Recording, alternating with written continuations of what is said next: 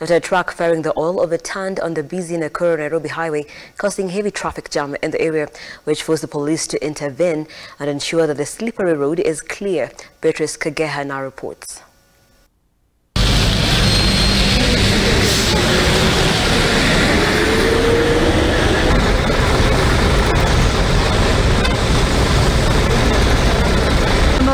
Residents of Gitaru area in Kiambu County are once again on the spotlight for looting after a truck ferrying unrefined cooking oil from Mombasa to Uganda in Tanzania overturned along Nairobi-Nakuru highway. Polisi waliweza kufika hapa na wakaweza ku-authorize watu wasikaribie hii lori sana kwa sababu haikuwa inajulikana ile pande ambayo imelala na haikuwa inajulikana vile kwa sababu kulikuwa bado na giza.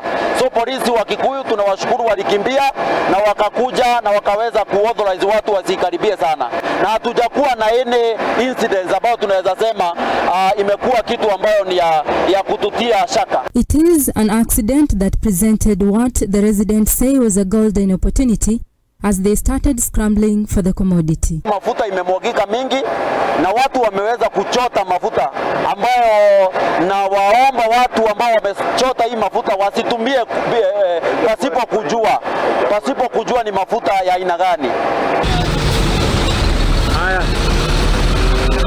This comes days after the area residents had been warned earlier against using unrefined cooking oil. The police had a hard time trying to disperse the crowd. Wameweza kuosha barabara ndio inaoshwa, kuna hiyo mambo inaendelea kuosha barabara kwa sababu ilikuwa na uterezi mwingi sana.